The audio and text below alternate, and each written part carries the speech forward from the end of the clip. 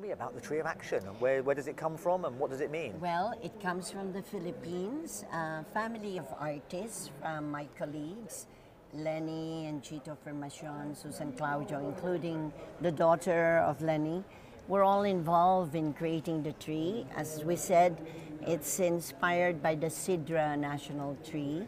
And we hope that it's a tree of action, not hopes, not dreams. We've got to move now, and we want to conscientize the government leaders to finally make that crucial agreement so that we can save the world. We can't live like this with all these disasters and really the challenges to survival.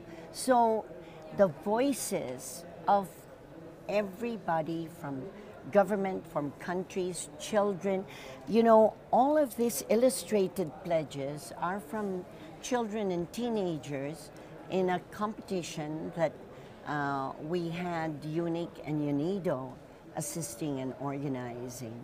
And it's amazing how they reflect on the 2 years, the 2 themes of the year, cooperativism and sustainable energy for all. We've got to get rid of that carbon pollutants and really save lives. And that's why it was so significant. We had it with UNESCO ADG Wendy Watson-Wright representing Director General Irina Bokova, because it shows how important synergy with education, culture, communications, and science is.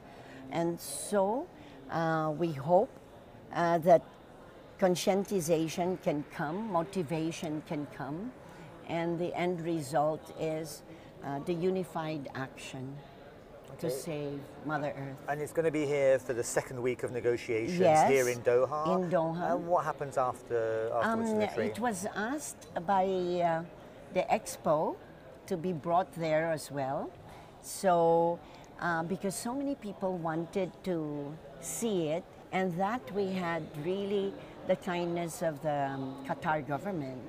So, especially the president of COP and all the staff of Ms. Figueres have been very helpful. This was kept in customs. But at least it's here.